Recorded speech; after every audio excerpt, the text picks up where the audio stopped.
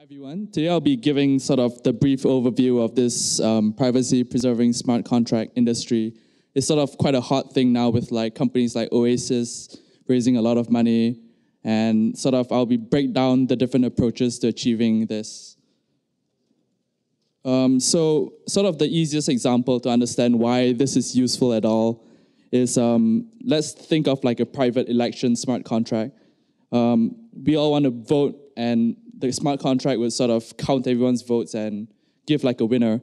But as you can see in this example, let's say vote 1 and 2 come in at the same time, and vote 3 comes in at like 10 minutes later. The third vote can actually see what the other people have voted first. They can sort of decide, oh, it's 50-50 right now, so now if I vote, I can actually push the result in whichever favor I want, which is really bad. So what we want is actually everything hidden, all the inputs are hidden, the state of the smart contract is hidden, and we can only see the actual result. So there are sort of 4 ways of doing this. The first one is homomorphic encryption, which is sort of like a pipe dream, and it's really slow today, so it's not really feasible right now. But the 3 ones I'll cover today are trusted and execution environments, multi-party computation, and zero-knowledge proofs. Zuko will be really happy. So the first one, TEEs, are sort of this idea that on computer chips, there can actually be like a separate environment which is sort of hidden from the OS. So, and this sort of special, they call it an enclave.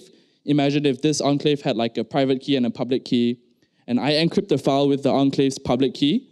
Only the enclave can actually decrypt it. No one else in the entire world can see what it actually is. So that's how we can actually achieve this private computation. Sort of the most common enclave today is the Intel SGX chip, which is actually available in most Intel computers today, Intel chips today. But obviously there are some problems with like we having to trust Intel that they did not put like a backdoor or whatever. But sort of you can think of how it will work is that we have a smart contract which actually coordinates users and off-chain trusted execution environment computers, and they don't see what you're actually computing, but they'll help you do the result. That's like the easiest way and the most practical one today. The second one is quite interesting. It's a cryptographic method. It's not hardware at all. It's called sMPC. Some of you guys might have heard of it.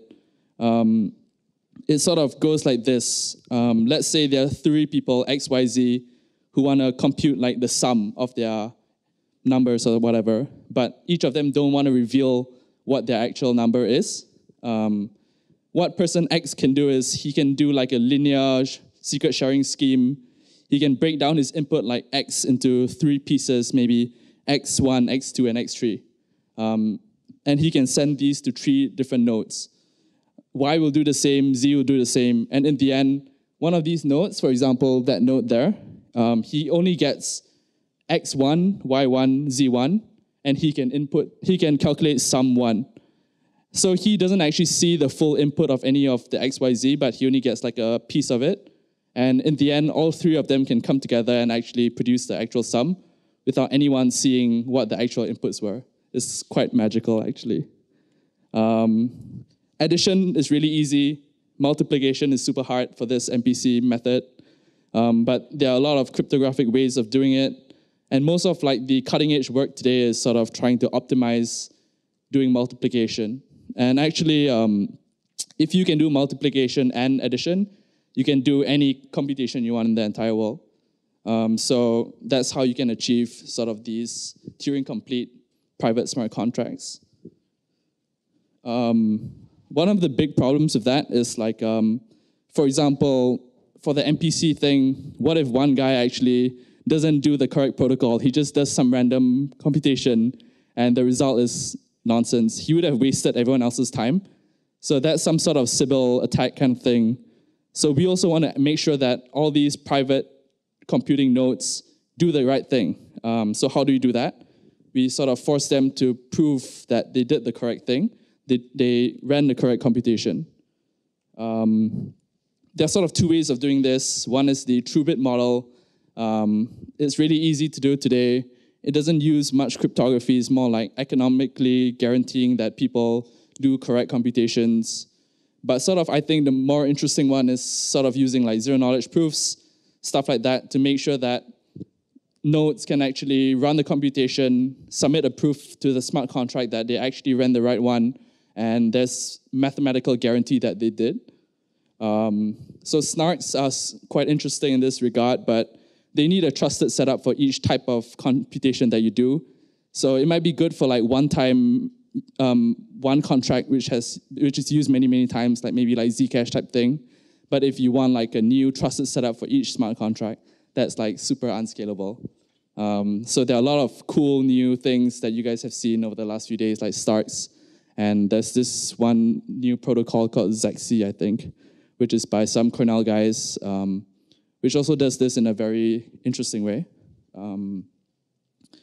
So sort of to put it all together, we can think of the original problem of hiding all the inputs, hiding the state of the smart contract, and getting the output using the three methods that I mentioned above. So we can make sure that the people who are computing the actual output, the computing nodes, all have to run trusted execution environments.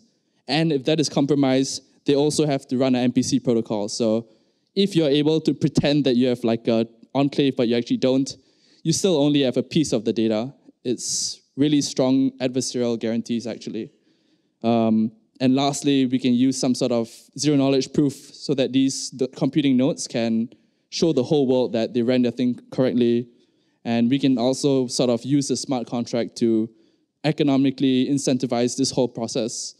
And we can do private voting stuff and a lot of other cool applications. Thank you.